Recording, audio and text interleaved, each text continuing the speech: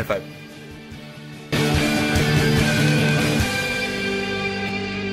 Hey guys, welcome back. Jet Scott here as always, and it is Monday. Woo, yay.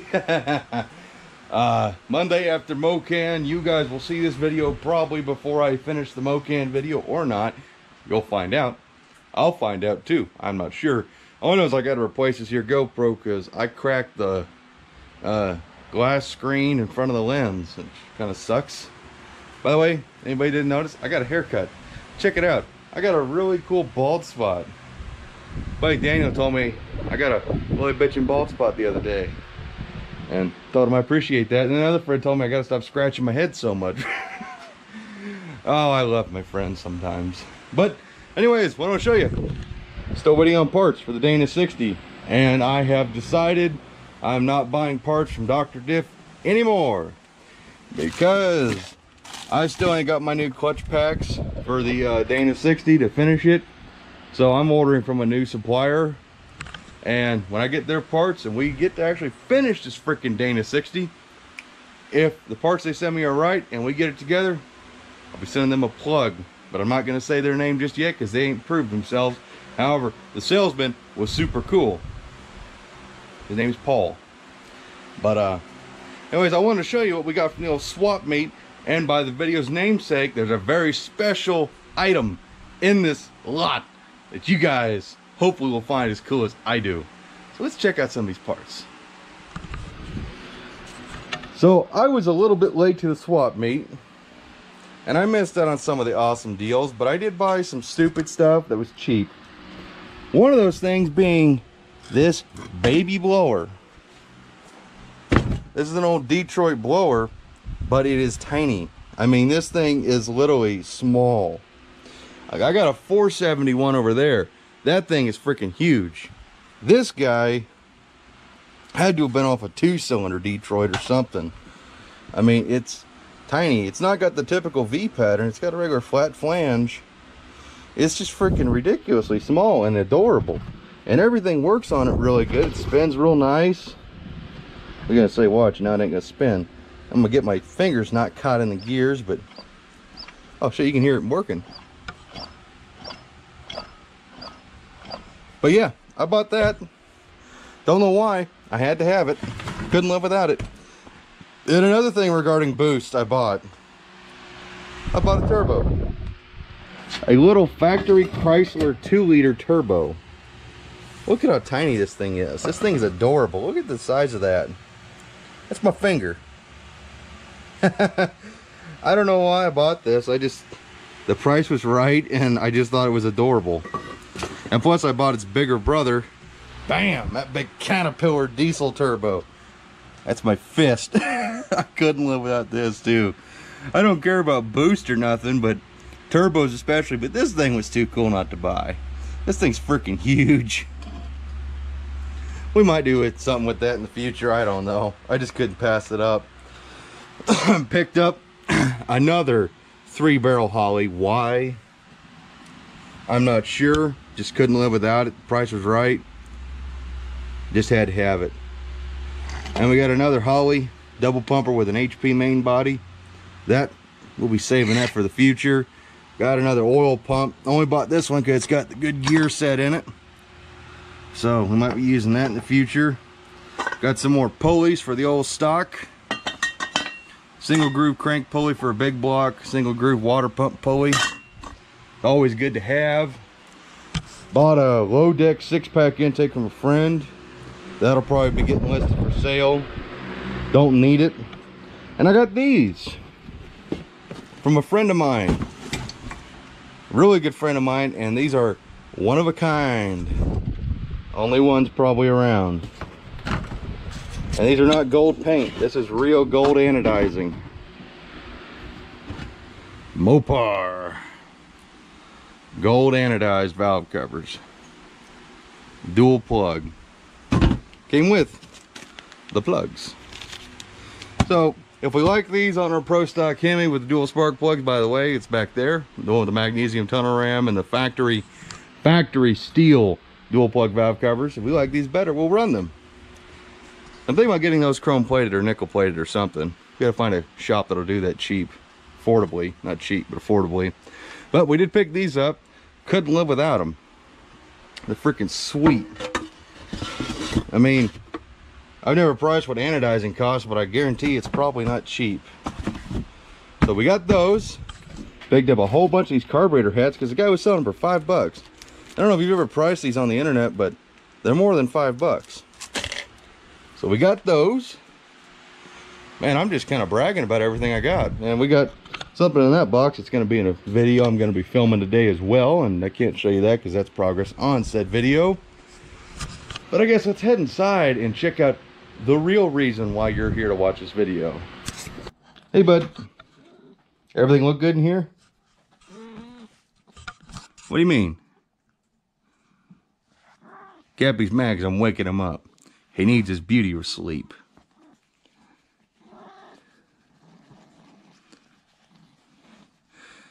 Okay, bud. We got to film. We got work to do. Subscriber I met probably 15 of you guys at MoKan, and that was just super cool to meet people. You know, I have no idea who you are, but you know who I am. It was pretty neat. Yeah, I met a bunch of you guys down. We want that open. At MoKan, and one of you guys, I can't remember your names. I met so many of you guys, and I apologize, brought me these. Freaking cool. This is an old Fire Chief toy charger, plastic.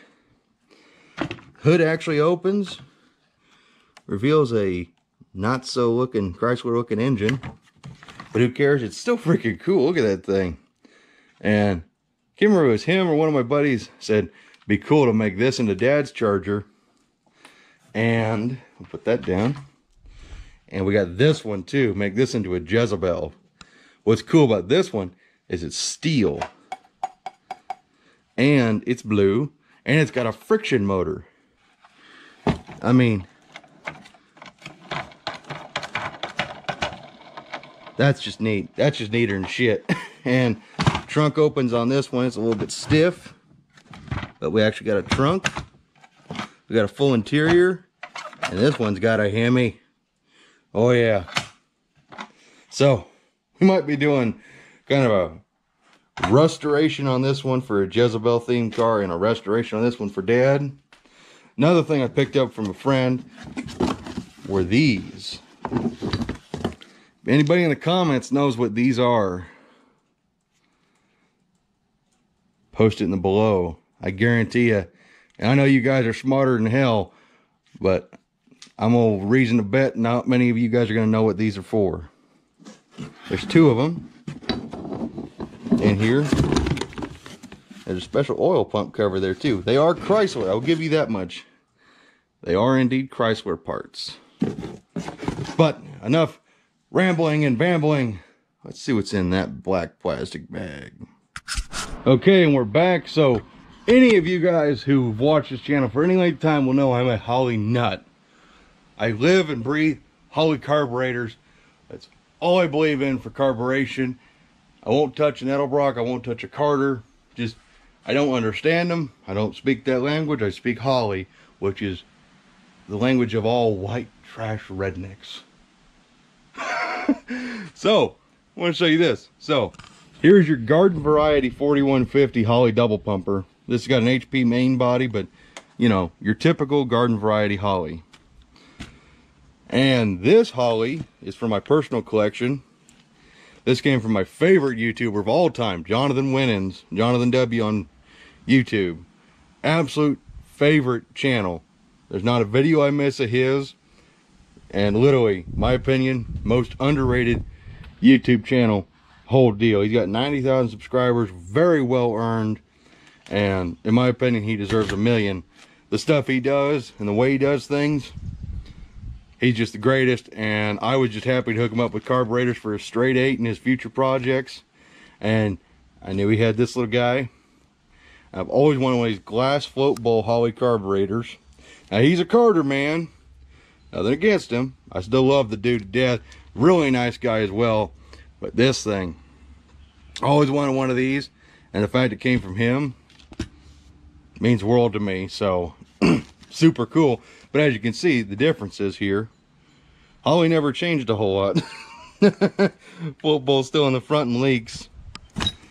And then we got your typical 1050 Dominator Holley, which, as you can see, is a little bit bigger. But what are we sitting on? What's underneath this black plastic, you may ask? Well, I'm here to show you guys something that I can almost guarantee you've never seen before. The mother of all Holley carburetors.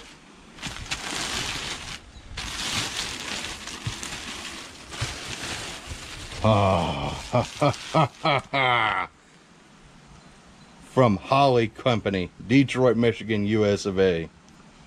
The mother of all Holley carburetors. Boom. Have you ever seen something that big? Let's just show you a size comparison. Double pumper on top of that bad boy. Let's get her out of there. Yep, that's a pretty big carburetor. Yeah, check that out. So, anybody's curious what this bad boy is? It is indeed a Holley carburetor. Holley Carburetor Company, model number 1685 FR, serial number 10349. And this thing is all factory set up from August 30th, 1945. I'm gonna let you guys just stay in suspense here. I mean, look at the gears. The actual throttle blades are set in ball bearings. Oh, this thing is just over-engineered like no freaking other. So why would you have to over-engineer a Holley carburetor like this? Well, one, probably prevent leaks. Because when you're in the air, getting ready to drop bombs, you probably don't want to be leaking fuel out of your Holley carburetor. This is from a R3400 or 2600 Pratt & Whitney engine, radial, 16 cylinder, I believe, 1600 horsepower. Don't quote me. I have to get re-upped on that. I knew that before I went and got the carburetor, but now I'm too giddy about the carburetor. The carburetor is so damn cool. This is a variable Venturi 200 CFM to 12,000 CFM B25 bomber carburetor. This one carburetor would power one of the two big radial engines. Yeah. We'll just open those slides up. And we can just, you know, stick our... We could probably wear this thing as a damn hat. It's so big. Man, I just had to share this thing with you guys. This thing is NOS, never used. In fact, this is the most time it's probably spent out of its original box. Its original freaking box. With its paperwork. Its flow numbers and everything. I mean, if you guys just don't think this is cool, I don't know what to tell you. We need to get this copied before all the writing fades. But all of our flow numbers, all of our test numbers, everything. From Holley Carburetor Company. Don't tell me that ain't cool. But yeah, as a Holley collector, I now have Holley's smallest carburetor, little 1 barrel, and Holley's biggest 1 barrel. This thing does, you know, it's funny, is you see a Predator carburetor, and I got 2 in the house. This is almost, I think the Predator is like a straight rip-off of what Holley did here. I mean, just gush with me for a minute. Look at how damn cool this thing is. This thing is literally huge in comparison to a normal Holley. My friend Tom, who I got this from, to show me how big it really is, he put it next to a big block Chrysler intake. In fact, that 6-pack intake right there. And this thing is as big as that intake. It's freaking nuts. And this is now in my personal collection. And maybe it'll allude to me having to own a radial engine someday. And maybe a B-25 bomber. Tell me that wouldn't be cool to have that parked in your backyard. I'm going nuts. But I just wanted to show you guys this. I think this is probably one of the coolest things I've ever bought. Will I ever be able to use it? Probably not, but I could. You know, you build a big adapter flange, mount that on the old Pro Stock Hemi or a Slant 6 or wow. We may have to make this thing work. But I do have manuals coming because I am fascinated by carburetors and how they work, and I want to know how everything on this thing works and what all of this menagerie is. I know I got the throttle blades right there, but I want to learn what everything is on this. I know how it works because this thing is just too cool. This is a piece of history. Honest to goodness, this is true history. I believe Carter Weber, or no, not Carter Weber, but Stromberg and Weber, they made their version of a carburetor for the big radial engines too. This is the Holley one, and as a Holley man, I had to own it. I couldn't pass it up, especially if you knew what I paid for it. But I just had to share this with you guys. It's just too dadgum cool not to share. But time to put her back in the box, because I'm going to start thinking about mounting it on an engine in here pretty soon, and we don't need to be doing that. Oh, but before we go, guys, we got one more thing we got to do. We got to get some opinions on this bad girl right here.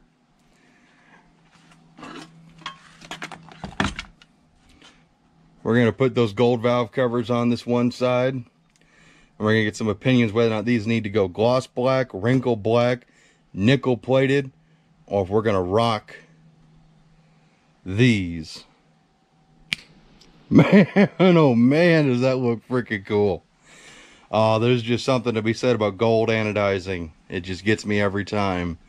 These aren't actually secured down. I just got the tubes and everything sitting in there because these are getting stored away. Gold any kind of anodizing doesn't like sunlight too much. Even though we're here in the shop, it'll be fine, but I still want to keep these protected. But man, do those look good. Of course, these wires got to get sorted out still. I got new wires for the B-plug holes. But yeah, just, oh man. I don't know if I like the gold so much with the Race Hemi orange block. Maybe if we paint the heads, maybe that'll look better. I don't know. But that's what you guys are going to decide down in the comments, whether or not we run these or we do something with the original factory ones. These are real deal Chrysler dual plug steel valve covers. Whether or not we send these off to Phoenix Specialty Coatings to get done a wrinkle black or something, or I send them off to get nickel plated, which I think would look really cool, better than chrome. But it's totally up to you guys. Get your opinions. You guys got any other ideas? Let me know. But just wanted to see how that was gonna look. We're gonna take some pictures of that. Oh yeah. This is definitely an engine we're gonna hear run by the end of the year. I don't care what it costs me. We're gonna hear it run. We gotta hear this thing run. Been waiting too long. But that's gonna be it for today, guys. I hope you enjoyed just this little sneak peek into what we picked up at the swap meet. I got more things I'm gonna work on today and the rest of the week. I hope you enjoy those future coming videos along with the video at MoKan, because I'm pretty sure this is gonna be done before that video. Oh, so as always, guys, I hope to see you in the next one. So take care and bye-bye.